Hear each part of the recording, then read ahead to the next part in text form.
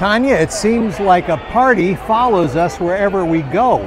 Again. Again, as our viewers may recall, a couple of weeks ago we were in Lleida, Spain for the Snail Festival, and now we have arrived in Burgos in central Spain, and we just happened to arrive right in the middle of a giant festival that goes on for a week. It's a religious festival, but it's a Friday. Everybody's taking the day off, and so far I don't see any religion, but I certainly see thousands of people, and you can see the smoke rising from the barbecues well into the distance. And so we're going to go in there, see what we can find, and snag ourselves some chimichurri sauce or whatever. It seems like all you have to do in any Spanish town is just ask donde está la fiesta, and they'll tell you exactly where it is. It's amazing. I love this country.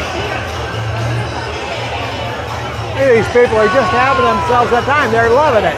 Look at this young woman here. She's very excited. All right, go for it, girl.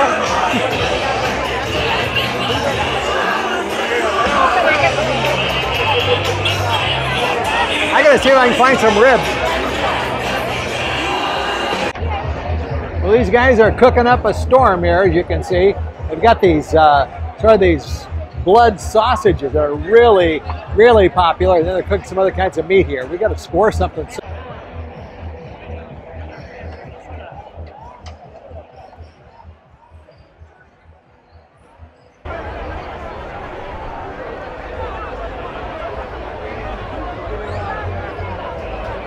Well, we finally scored some food, and what we're having here, Tanya, is moro.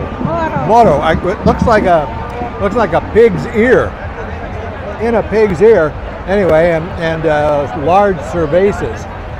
So that's what's going on here. Everybody's having a wonderful time. Little beer. Little beer, yeah. Takes 2 hands. Yeah. How do you think that tastes, Tanya? Oh, don't answer now. Okay. Delicious. Well, it's delicious. And there are literally thousands, if not tens of thousands of people here. Well, Tanya and I have had our barbecued pig's ear, I think that's what it was, and a couple of beers, and we're going to be leaving the scene here, but I just have to show you. I mean, this is like well, it's almost like a rock festival, except there's no music, but there are just lots of people. There are no trash receptacles. I know I sound like such an old fuddy-duddy, but everyone just seems to kind of throw their trash wherever it is, and a whole bunch of guys over here just pissing against the wall. That seems to be the main urinal over there. No place to sit. No place to sit. No, it's just a big meadow or park. I guess these are the grounds of some monastery. I don't know what the monks think of this, or maybe they're not even around anymore. They'd probably join right in, who knows. All right, so that's Tanya and Jay signing off from Burgos and the religious festival of what we don't know the name of, but it doesn't really matter. I just told Tanya that I think I talk too much, but she says, no, Jay, you give some fun information once in a while. So anyway, she didn't say that. But we're in Burgos in Spain, and probably the highlight of Burgos, and the reason that you should come here, regardless of your age, is the Cathedral of Burgos. And I knew it was here, but I just had no idea, you know, how grand it really was.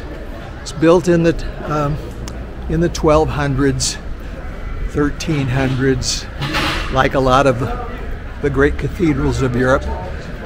About the same time, construction was started on Notre Dame in Paris. And if this looks a little bit like Notre Dame, it's because it was a French architect who designed this cathedral in the first place. It's just massive. I'm going to kind of keep my trap shut now and just let you take it all in.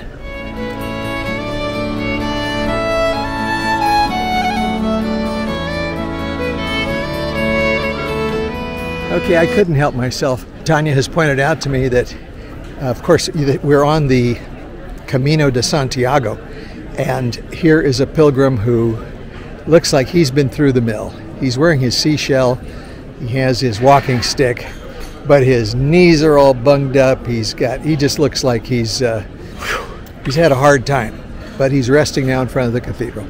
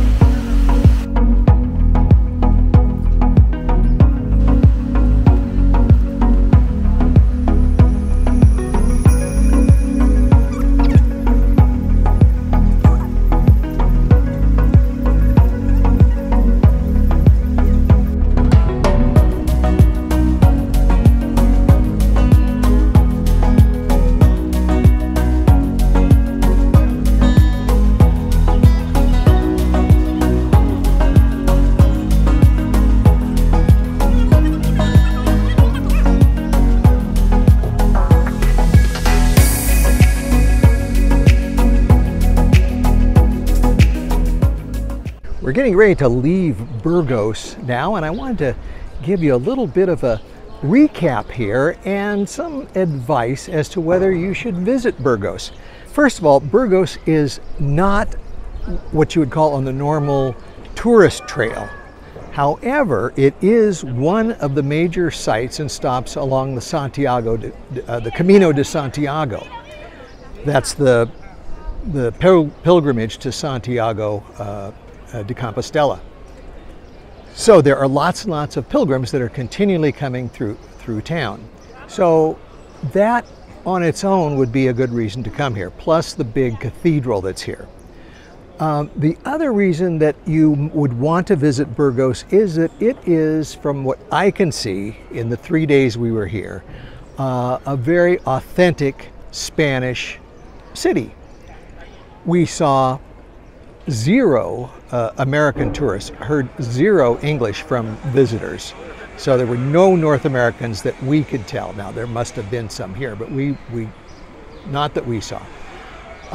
People here the people in Burgos are friendly, but not overly so. The main outsiders that come through here are the pilgrims, and a lot of those people, they're kind of keeping to themselves. They're on this spiritual quest for the most part, and so they're friendly, but not in a overtly friendly way. They're not going to go out of their way, but they are very, very nice people, and it's a fun place to be. If it's not for the Camino or to visit the massive cathedral that's here, should you stop in Burgos as part of a larger vacation? I'd say it's a 50-50 toss-up on that. There are lots of cities in Spain with lots of cathedrals and lots of places where you can get an authentic Spanish experience. But if you have the time, it's a good place to be. Fortunately, we had the time, so we did that. But anyway, that's it here from Burgos in Spain. See you later. Thanks for watching.